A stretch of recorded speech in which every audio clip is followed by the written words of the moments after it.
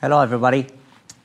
The piece I'm going to be doing tonight is a story of the god of Irish poetry, Ogma, and his last day during a battle that took place between the Tuatha Danann and the Fomorians. Now, Ogma had been a man, but since he died, he was elevated to the status of a god. And it was the god of Irish poetry because it was said his words could inspire 10,000 men to battle, because that's what he had done. He had gotten the Tuatha Danann to finally rebel against their own slavers, the Fomorians. But they were apprehensive about going to war with him. They didn't think they could win, so they asked him to make them a promise of something that he would do, that he would guarantee they would get something from it and not all be wiped out.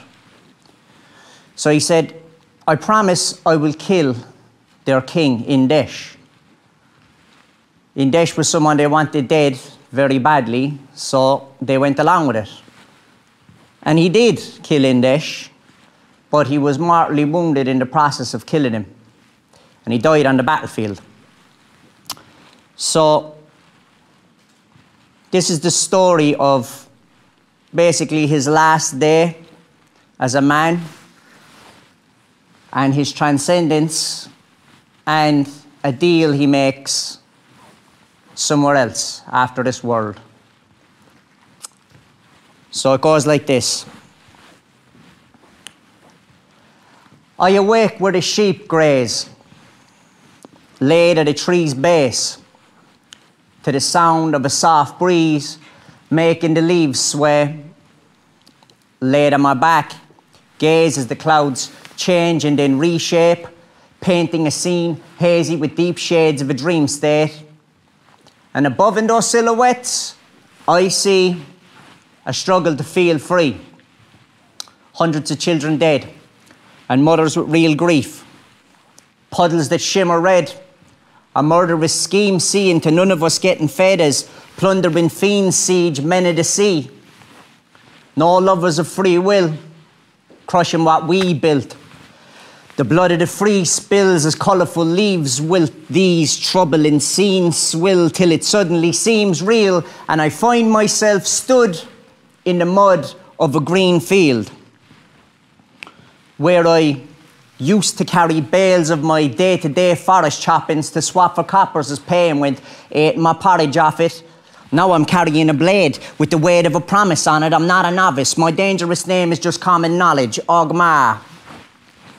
Save me a place on your chopping block, because I'm not going to stop. I'm prepared. I don't care what the prophet saw. I'm a proper warrior. Scoff as I traipse over top of bodies. I'll not be sorry. I came here today just to drop for Morris. And so, as his soul let its wings span, this man took the sword from their king's hand to think that. Then his sword gave a whisper that rose upon the wind, tones of Irish old that told me to lean in, said her name was Orna, spoke to me of when, back when she was youthful, loving bones beneath the skin, back when she knew beauty, love, loneliness and kin. She swore an oath of Irish magic in devotion to her kin, so she told me not to worry, you just hold me and we'll win, 'cause Ogma, I am yours now, know that when you swing. Here before the four more than just a thing, a mould of iron ore, but more, she bore a soul within. She'd seen it all before, been snoring, bored of every kill, but she reawoke the day she saw a poet floor a king. So I said, I need your help. I need to know if we can win, 'cause I too swore an oath of pure devotion to my kin, so that when this day was over, all our foes lay bleeding, ended to a day will never bow or fold a knee again. She said, listen closely. He of jiggery pokery is close to waking now, so I give you mystic poetry. The two a day will die within the shadow of the Goat King. If you allow the gaze of old Balor's eye in opening, that old Fomori king, whose evil gaze will sweep the land, increasing your decease till he's erased the seed of man. His reach is far and wide. His seat, a throne of demon clan, built upon the bones of those we know as Ye of Dan. Then an ancient incantation rose within the sword and showed my mind a place to find the stone to win the war. And when I looked within my palm, that stone was in it, so I gave the stone to Lug and told him aim to kill Balor. And then he fired. The Fomori king is dead.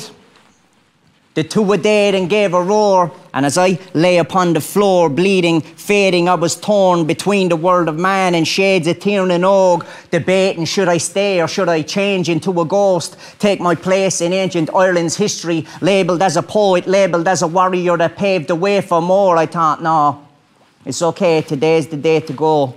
Let them sing their songs about how they saw a hero fall, because in time it won't matter, it'll be like none of us were ever here at all. So there I was, dead. And you know they say, death is a ladder that either brings you up or down. I say, that's just something that they say because they know what scares you. Because I'll let you in on a little secret. Death leads to a hilltop in Knockfearna. Now I know what you're thinking. Knockfearna? Strange place for the departed, right? Yeah. Not quite what I had in mind. Being stood on a hilltop overlooking the Shannon side, patting myself down thinking, maybe I hadn't died.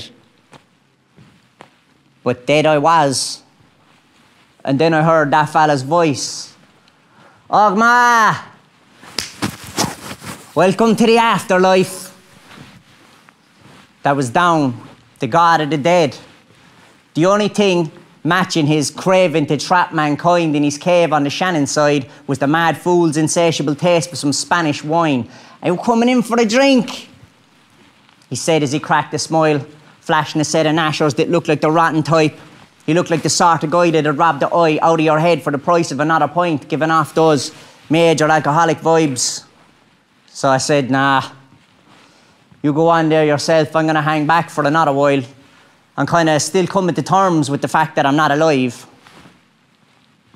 He said, what do you mean you'll not imbibe? So you're stuck here for the longest time. Don't be giving me that at all. Come in and drink with me, Ogma boy. I thought, you know what? Fuck it. He's right. I said, go on, sir, sure, I may as well have a pint if only to pass the time. He said, oh, we've no pints here. We only serve Spanish wine. I thought this is going to be a long few millennia. But I went into the cave anyway. No sooner in the cave than it began to change in dramatic style. The floor beneath my feet became paved in some marble tiles. White halls lit up with the flame of a candlelight with paintings on either side in frames that were hanging high. I said, what's going on in here? He said, I live in a palace, boy. All that cave stuff is just a disguise to hide from unmagic eyes. Now follow me on. I'm thirsty, and I want you to meet the boys. So I followed him into this massive, lavish room. Same crack as the hall, all paintings and candles too. Big, long table in the middle, stretching as far as the eye could view, with people sitting on either side, and everyone had a stool. He walks in, Cunis, I have a bit of news. This fella here just died from his battle wounds. His name's Ogma, and he'll be joining this afternoon. Then he walked me to the bar, bought me a glass of booze, brought me round talking to all of the lads he knew, had me shaking hands and crack, you know the way fellas do after they've had a few. Then he pulls me to the side, said, Ogma, I have a new fella for you to meet, and it's something you have to do. I said, who? Another member of the Walking Cadaver crew? He said, no, that's the thing, he's not dead, he's just passing through. I just spoke to him there, and he He said he's a fan of you. I said, what's an undead man doing in the pub of the dead? He said, I haven't a clue. You just go talk to him there and I'll be back in 2. So I made my way over to this man who was silently watching me. And I said, an undead man in the dead man's pub. Ooh, it's like being inside of a prophecy. He said, yeah, kind of, but it isn't really that serious. Think of it more like being in a near-death experience. See, I'm not really living, but I'm not technically dead either, at least not like these other fools. See, I'm connected to both sides. I'm still inside my mother's womb, but it's a few thousand years from now. I know, bear with me, try not to get too confused, but when you cross over dimensions, time works off other rules. I still have a bit of time here, so there's something I want to do, something I want to offer you, and I'd advise you to think it through. I said, who are you? He said, I'm a poet from the future, and I plan on writing good stuff. Probably won't be making much money, but if I do, it'll be dumb luck. But if you lend me a helping hand, help me write some good stuff, we could tour around the country rhyming with our hoods up. I said, what? He said, look, this is it, this is the deal. In exchange for your right to take your place in my mind, you trade me your ancient enlightened way of phrasing to write the page. You trade me the kind of range that you gained from that higher plane, and I'll become your conduit and you can live in Ireland again. I said, what? He said, look, this is it. This is your chance to live as a man, but I need your gift of the gab. It's a take it or leave it deal. Now, I can't make it any more simple than that. I thought, I don't know this fella, but it might be nice to see Ireland again. So then I said, did you get it yet? See, you're not looking at a human. And what happens when you broker nice deals with ancient deities? It's almost like my soul was spliced and now there's 2 of me. I hear it whilst alone at night, a poltergeist trapped within a wrapper where we both reside. So when I close my eyes, I can see the God that I was chosen by. Each poet hears the call, but only few are in the mould of I. Few are built to hold the rhyme. Fewer still control the rhyme and use that skill of old to build a road that's interwove with time. The road less travelled, the road that's interwove with mine. The poet's road, the only road that truly lets your soul survive. I mean, come on. I had to die and be reborn just to make it to this show tonight. You heard a Limerick accent here, but really, this was Ogma's voice.